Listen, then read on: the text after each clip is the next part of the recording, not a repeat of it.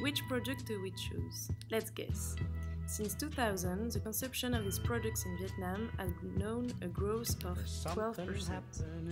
Vietnam started to manufacture these products in the 19th century. Today, it exports 12% of the total volume on the market. Every morning and all around the globe, many people used to wake up with this product. As you might expect, this product is coffee. Coffee exportation represents an important part of the global Vietnamese GDP. Most of the production is directly exported without being roasted in Vietnam.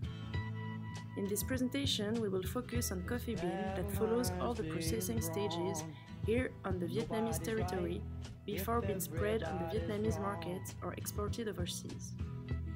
Let's see now the different steps of the supply chain from the coffee bean to the final product, from the farmer to the final consumer. The coffee supply chain starts with agricultural processes in tropical countries and ends with the consumption and disposal stages, predominantly in industrialized countries in cooler regions of the world.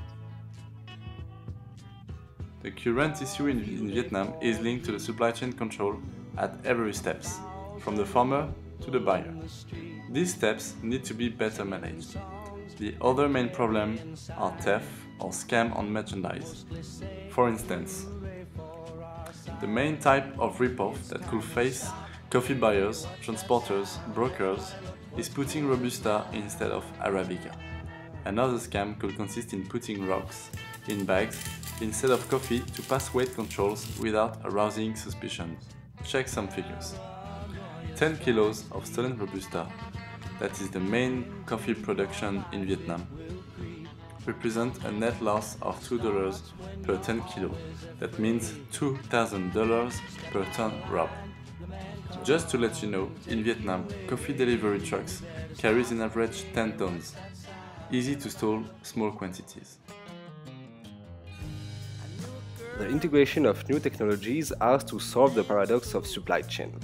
We use the term paradox because the goals are to reduce the delivery time, improve the quality of delivery and offer new services while reducing costs, always doing more with less. The technology that we would like to suggest is GPS tracker. But not only, we are thinking about improved coffee traceability and also safety thanks to RFID in the near future.